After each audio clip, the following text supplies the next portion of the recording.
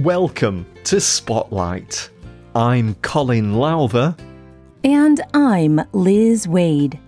Spotlight uses a special English method of broadcasting. It is easier for people to understand, no matter where in the world they live.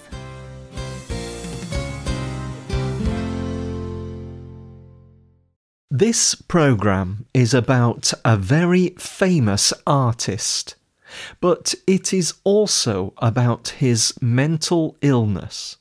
It mentions suicide.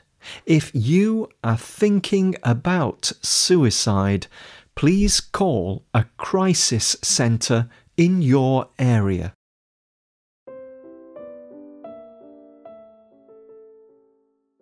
You have probably seen this painting before. It is a painting of a night sky. Stars shine over a small village. The moon glows yellow. But this is no ordinary painting. Swirls of white and blue fill the sky. Each star is as big as a sun. It is clearly a real sky, but the way it is painted makes it a mystery. There is some kind of magic in that sky, but you do not know how it got there or why. This painting is called The Starry Night, and it is by the artist Vincent Van Gogh. He lived during the 1800s in the Netherlands. Some people say that Van Gogh was a genius. He influenced many artists who came after him. But Van Gogh was also unwell. He suffered from mental illness all his life. He died without much money at a very young age. Few people knew about Van Gogh when he was alive, but today he is one of the most well-known artists in the world. Today's spotlight is on the life and illness of Vincent Van Gogh.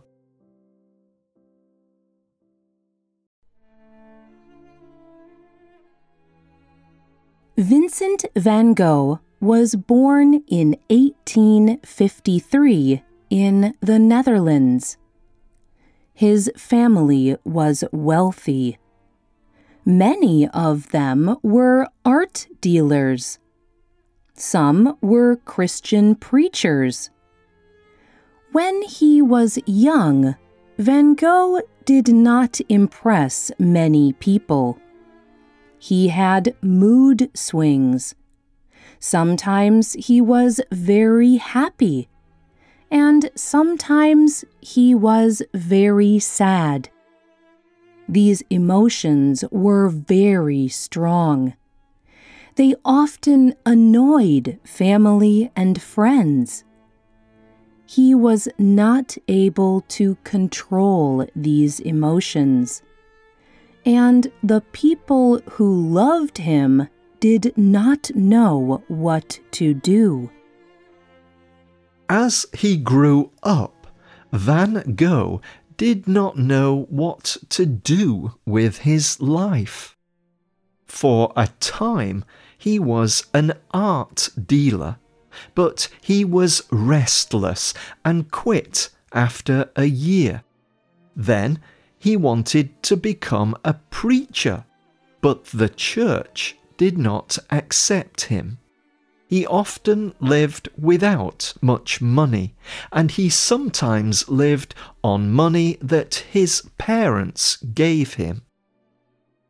Van Gogh did very badly when it came to practical things. But he soon discovered that he was very good at making art. He began to draw and paint constantly. He believed painting was his calling. He believed he was born to paint.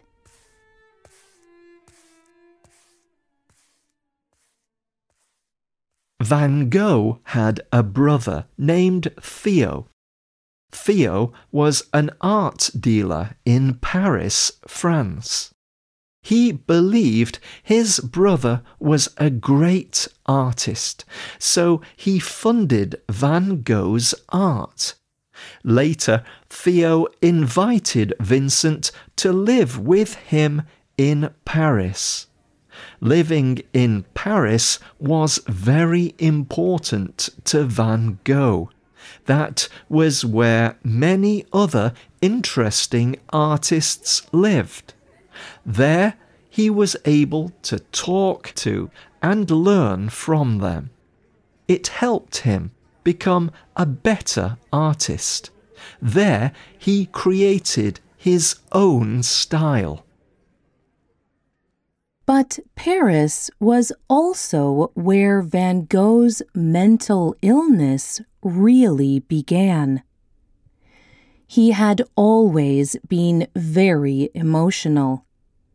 Often he was very depressed. He abused alcohol. He especially drank an alcohol called absinthe. But in Paris, things began to get worse. Sometimes he would become terrified for no reason. At other times, he would lose consciousness. He would forget where he was. After a few years, Van Gogh tried to leave Paris. He found a house in a town called Arles. He hoped leaving Paris would help him get better. Instead, it made things worse. Paul Gauguin was a famous artist. He lived with Van Gogh in Arles. Van Gogh admired Gauguin. He wanted to work with Gauguin. But Gauguin began to dislike Van Gogh. They fought often. Van Gogh told his brother Theo, "Our argument is at times full of energy, like with electricity. At times, we end up with tired and empty heads. It is like an electric battery after discharge." Soon, Gauguin told Van Gogh that he was leaving. This changed something in Van Gogh. Gauguin was very important to Van Gogh's plans.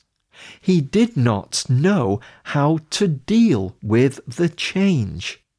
Later that day, he approached Gauguin with a razor blade.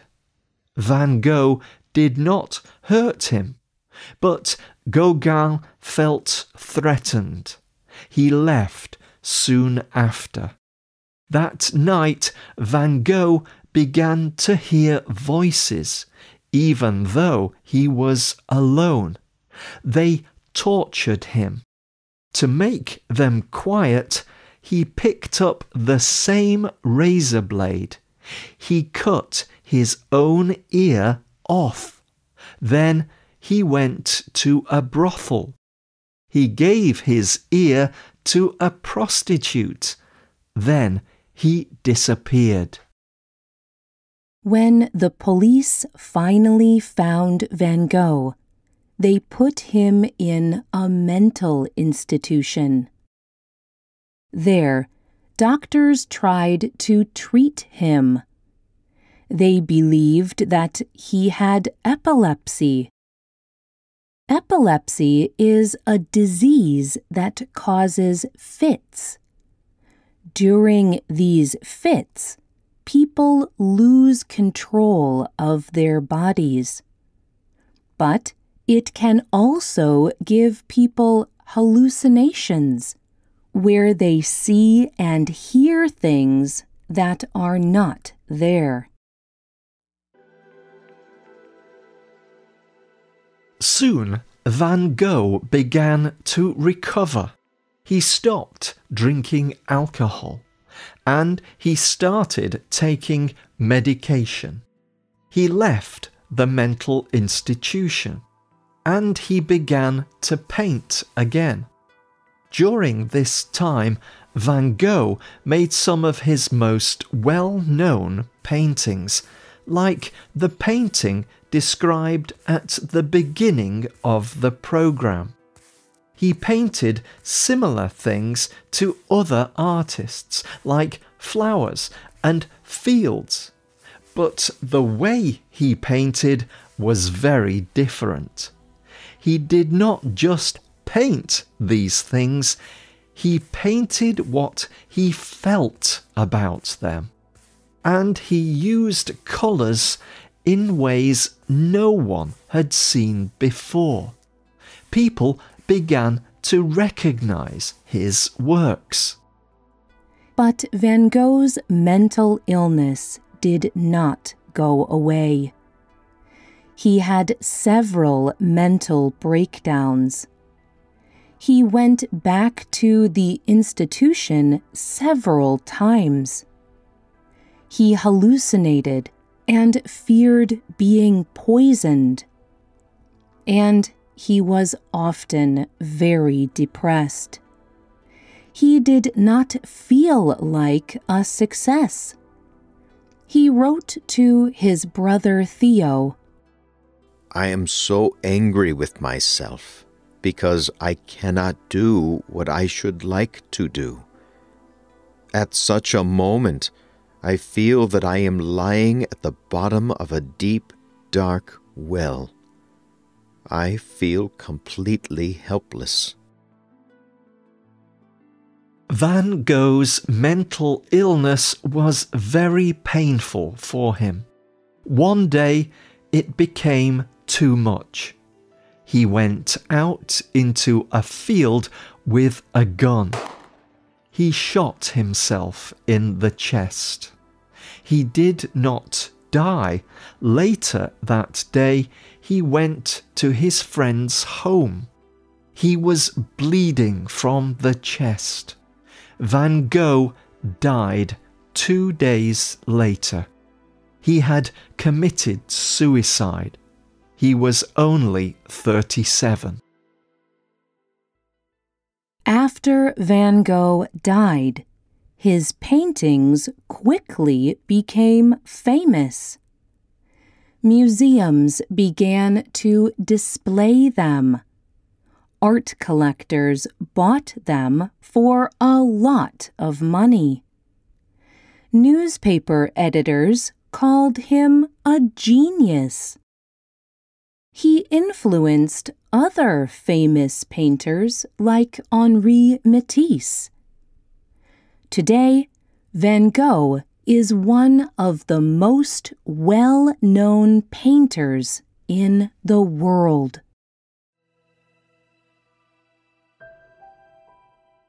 But for all this, we will never really know what illness Vincent van Gogh had.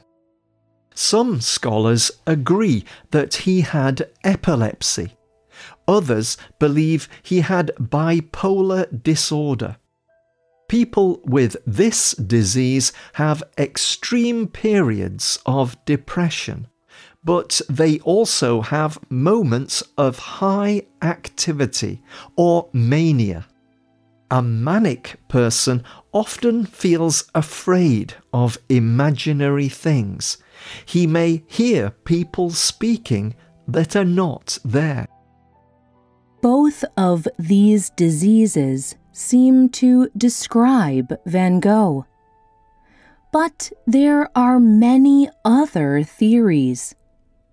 Many people even think he was such a good painter because of his mental illness.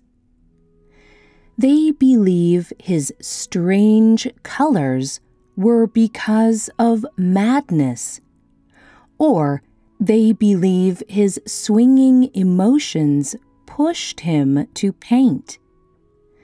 This may be true, but these things also pushed him to his death.